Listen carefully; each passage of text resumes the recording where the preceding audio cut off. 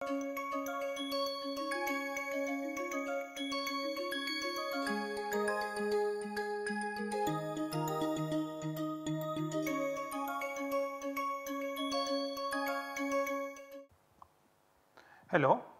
welcome to the lecture number 17 of quantum mechanics and molecular spectroscopy. In the previous class we were looking at the transition probability and we arrived at the equation Pf of t equals to E naught square by 4 h bar square omega Fi by omega square integral 0 to t prime sin square delta omega by 2 into t divided by delta omega by 2 whole square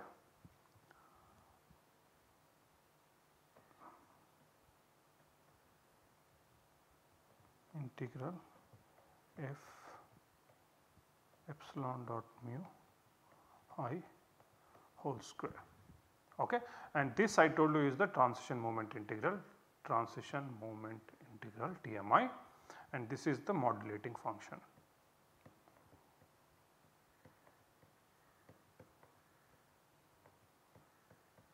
Okay. Now when you plot this modulating function as a function of delta omega,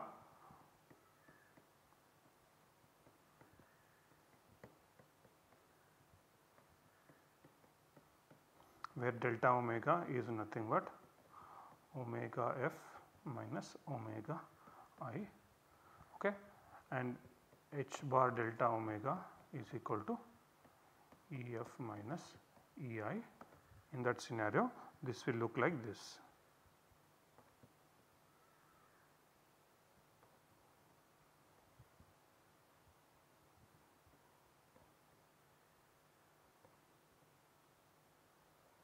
Something like that. Okay. So, this is the function sin square delta omega by 2 divided by delta omega by 2 square. Okay. Now, if this function looks like this means the absorption will happen at delta omega is equal to maximum absorption will happen at delta omega by L is equal to 0, that is what is not the resonance condition.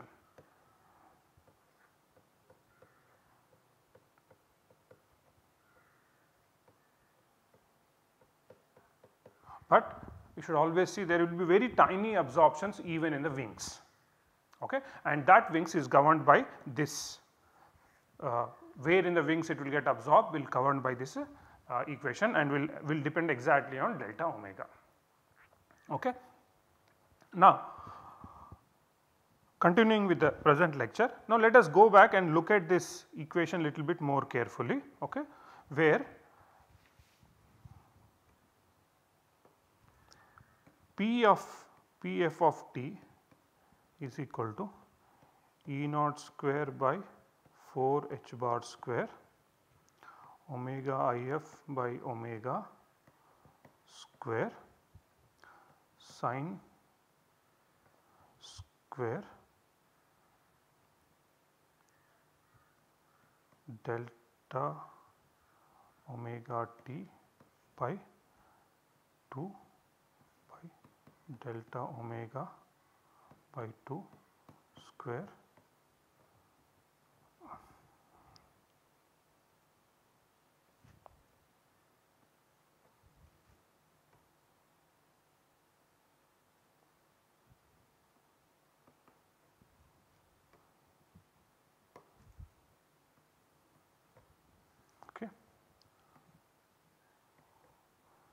f epsilon dot mu I whole square.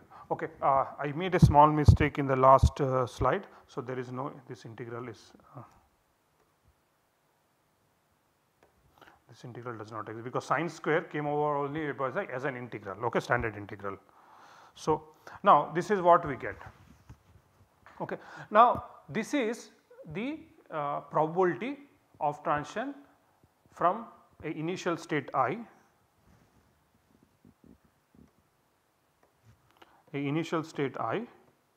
to a final state F.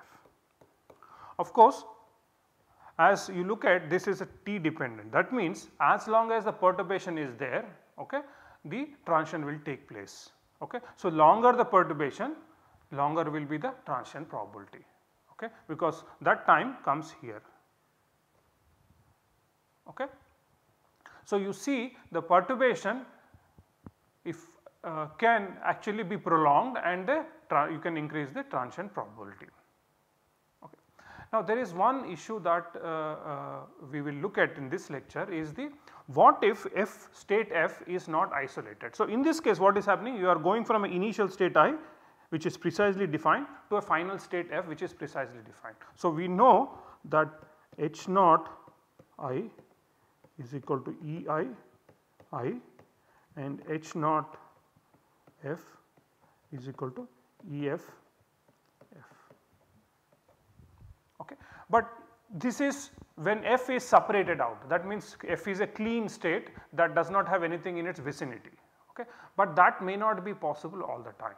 So, what if F lies midst of some states? So, let us look at the possibility that there is an initial state I which is ground state which is well separated, but there is a final state F, okay,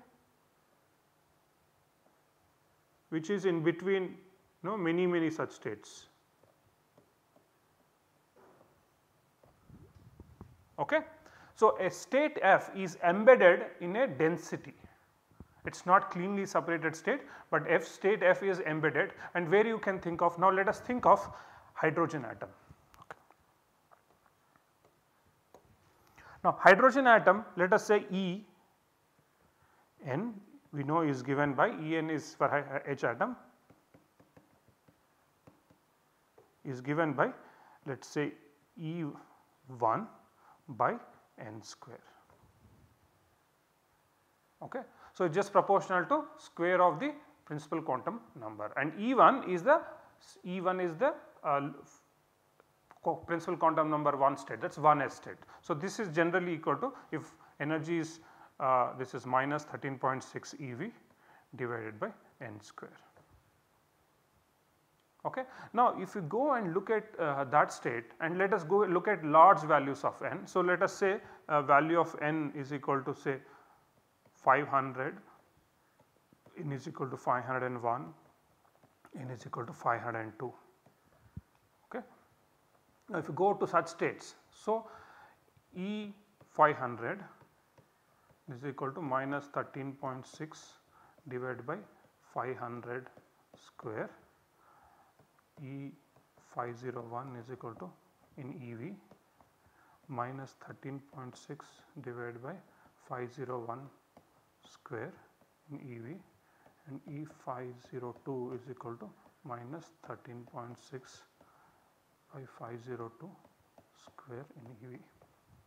Now, if you plot these energies, they will be very close to each other. In fact, the difference will be less than milli electron volts. In fact, it will be micro electron volts. So, essentially the energy levels 501, 502, 500, 501, 501 and 502 are lying on top of each other. So, such will be the scenario. And the other thing is the what happens to the wave function. Now, let us look at I will give you an example very simply as particle in a box. Okay. Now, particle in a box wave function will look like this. So, for n is equal to 1 it looks like this, n is equal to 2 it will look like this. Now, go to very high values of n is equal to let us say 20 and 21. Okay. So, at 20 it will have 19 nodes, I do not know how many nodes are there, and for 21 there will be just one extra. Okay.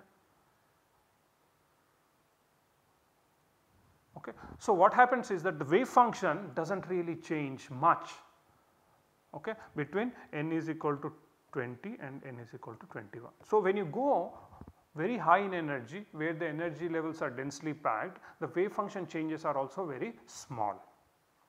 Okay.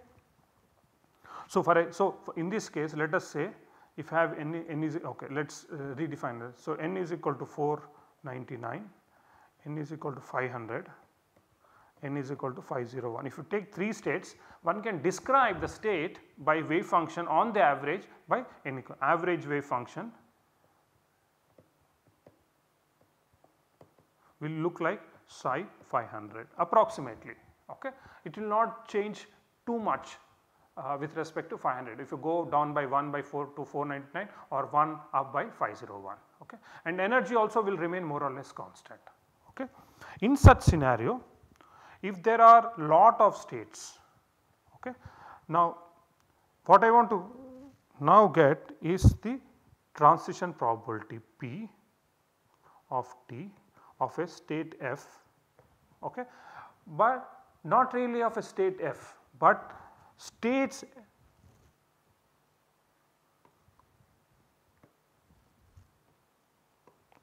around f, okay, total probability will be nothing but integral over f, okay, P f of t, density of states E d E.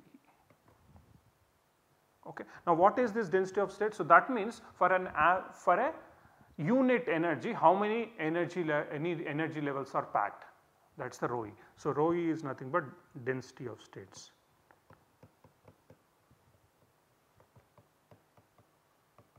Okay. Density of states simply means number of energy levels in unit energy. Now, unit energy is kind of, you can define 1 joule or 1 calorie or 1 kilojoule or 1 kilocalorie or centimeter inverse or EV or milli EV, it is up to you, okay, what will be the interval that you want to define. Okay.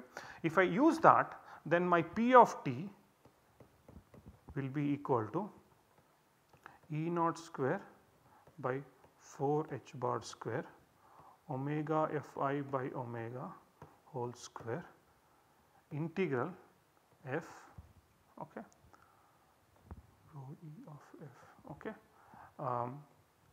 sine square delta omega by 2 to t by delta omega by 2 whole square, okay, rho f of E t,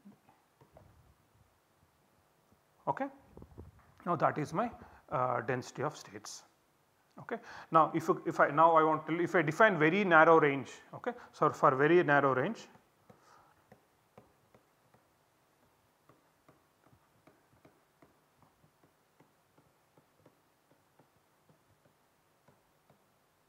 okay, change in wave function is minimal and can be ignored. Okay. So, in that case then your f epsilon dot mu I. So, what I am saying is that this f, even though I am looking at transitions to many of these states, I will take an average value and that change is not going to be very much different. Okay. Okay, there is a modulus square here. Okay. So, I am going to slightly rewrite this. So, this P of t is equal to E naught square by 4 h bar square omega Fi by omega square modulus of f epsilon dot mu I whole square integral over f sine square delta omega by 2 t by delta omega by 2 whole square rho f of E t.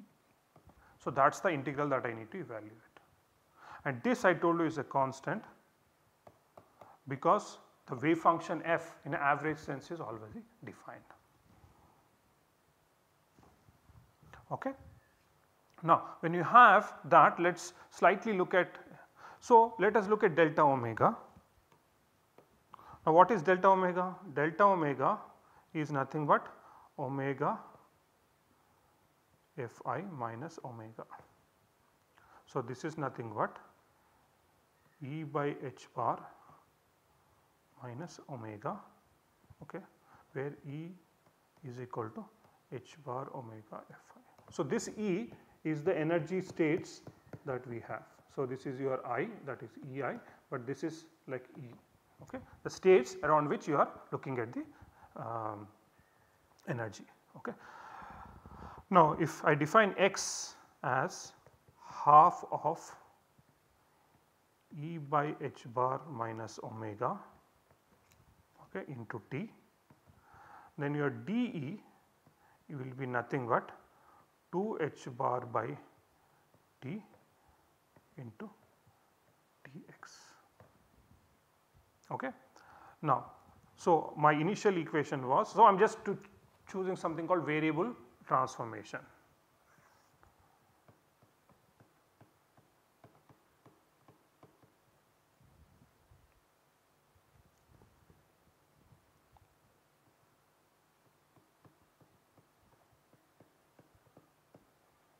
I am just trying to change from dE or E to x, and I define x in terms of E. Okay. So, if I have, what we had is P of t is equal to E naught square by 4 h bar square omega Fi by omega whole square, okay, modulus of f epsilon dot mu I whole square integral sin delta omega by t 2 sin square into t by delta omega by 2 whole square rho f of E t. Okay. Now, after this transformation I can write P of t is equal to E naught square by 2 h bar omega Fi by omega whole square integral f epsilon dot mu I square, okay, into t rho E, okay, rho f of E integral minus infinity to plus infinity sin square x by x square dx. Okay. Now, there is one thing that I want to do is the range. Okay. Now, here I have defined over some range f, but here I have defined over minus infinity to plus infinity. So, there is a change in the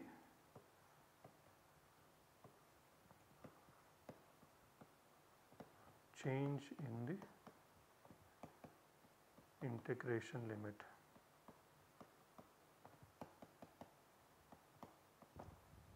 Okay.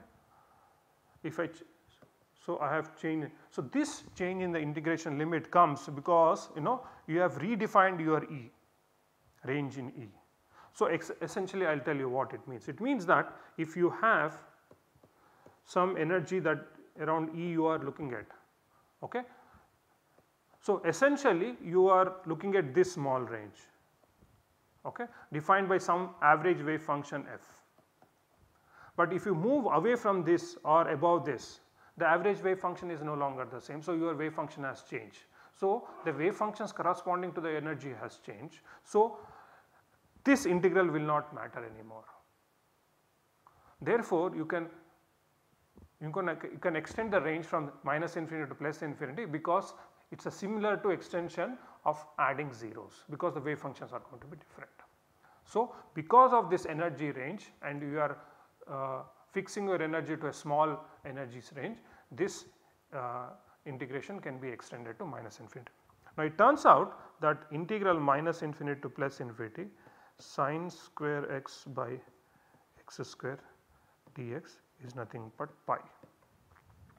Okay. So, if I do that, then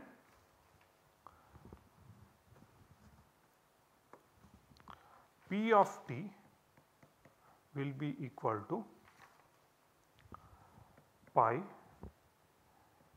E naught square by 2 h bar omega Fi by omega square integral f epsilon dot mu I square rho e at f into t. So, that is my final equation. Okay. Now, if I define something called WFI, okay, this is nothing but that is the rate constant, sorry, rate of absorption.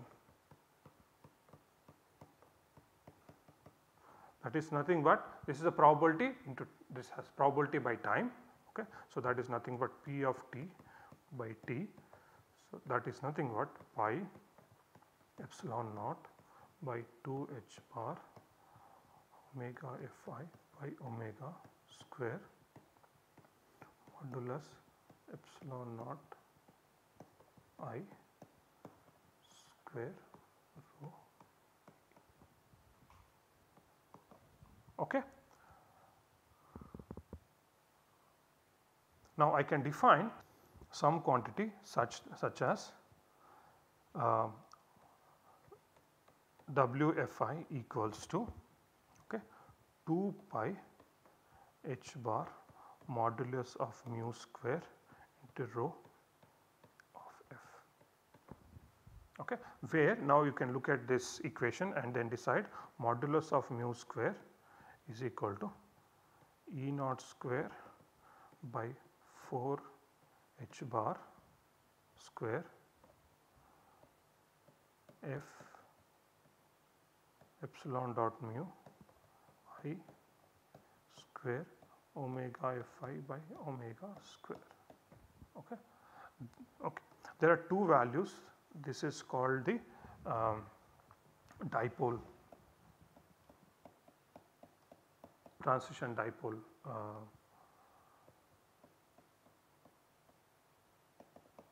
transition. By the way, that was transition, that this was TMI, that is a transition moment integral. So, this is called transition dipole, and transition dipole is defined like this, okay, and omega Fi, that is rate, sorry, WFI, that is rate constant, rate for absorption will depend on these values. Okay. Now, for a given f, this is a constant and omega Fi is constant, and if you know what wavelength of light you are shining, this is constant. So, all these are constants. Okay. Everything that is inside this is a constant. Okay. So, essentially, so which means for a given transition mu square is a constant, and you know omega Fi WFI, that is rate. Okay. 2 pi h bar also is a constant, mu square is a constant. So, 2 pi h bar is some constant k into rho f of e. So, which means your rate constant Fi, rate Fi, WFI is given by rho f. So, which means that from an initial state I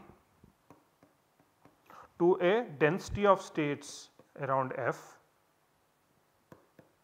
okay, this rate of transition will depend on the density of states.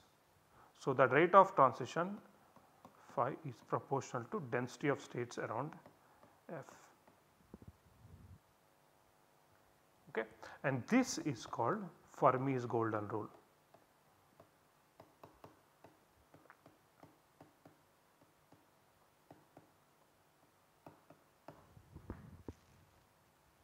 Okay. So, essentially the transition between a state I to a densely packed states around f, this rate of transition, so WFI is equal to pi E naught square by 2 h bar omega Fi by omega square f epsilon dot mu I modular square into rho f at e. Okay. This can be written as Wfi is equal to 2 pi h bar modulus of mu square rho f of E, okay, and modulus of mu square is equal to E naught square by 4 h bar square omega Fi by omega square modulus of f epsilon naught I square. Okay. So, this is the transition dipole,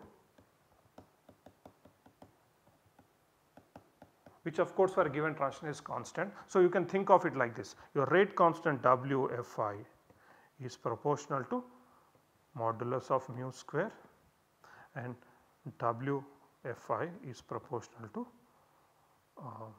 rho f of E. Okay.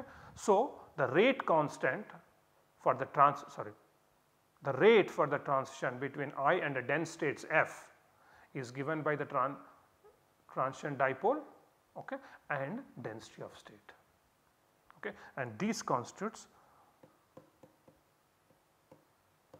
Fermi's golden rule. Okay. I will stop here, I will continue in the next lecture. Thank you.